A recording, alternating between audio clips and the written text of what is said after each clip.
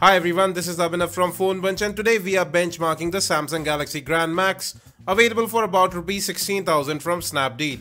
Now even in terms of general use I have seen this phone doesn't lag even a little bit, and let's have a look at the hardware first. We'll talk about the rest later on. So it features a 5.25-inch HD IPS display.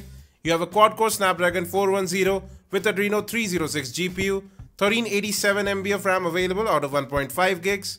13 megapixel rear camera capable of taking 1080p videos, and a 5 megapixel front facing camera with 120-degree wide angle lens.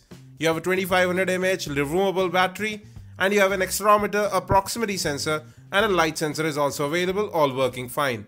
Now we are going to start with the benchmarks. The first one we are going to run is Antutu. We have fast forwarded all the benchmarks to get to the results quickly, and we got a score of 21,567, which is a brilliant score in this price bracket, easily beating out the Moto G2 and somewhat in the same realm as the Zenfone 5, which comes with 2 gigs of RAM. Now we are going to run the Nena Mark II benchmark.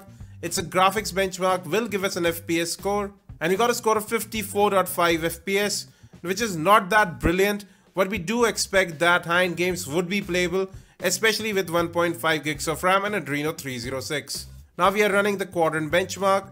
We are running the full benchmark here as well, and we got a score of 12,099. Again, a great score for this chipset, easily beating the rest of the phones available in this price bracket apart from the Xiaomi Mi 3. Now we are going to run the Velomo benchmark. First the browser test. It's going to run SunSpider, Octane and several other tests as well. And we got a great score of 1879, which does show that this phone would be able to perform great in web browsing and in terms of general usage as well. Next up we are going to run the Velomo Metal chapter, specifically to test the processing capabilities of the phone, and the Snapdragon 410 scored a great 975, which is brilliant score in this price bracket, easily beating out the rest of the phones.